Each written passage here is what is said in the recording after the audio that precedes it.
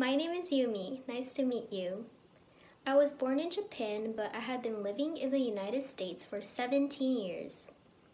I live in Washington State, which is known for good apples and rainy weather. I like listening to music, both J-pop and American, and I especially love teaching. I have taught my parents how to speak English, and I also taught some foreign exchange students as well. I am also fluent in Japanese. 日本語も喋れるので安心してください。I know how hard it is to learn a new language, so I want to be there for you in this journey. In my class, I want to focus on many subjects such as pronunciation, vocabulary, and grammar. I am a patient person and I will make you feel comfortable in my class.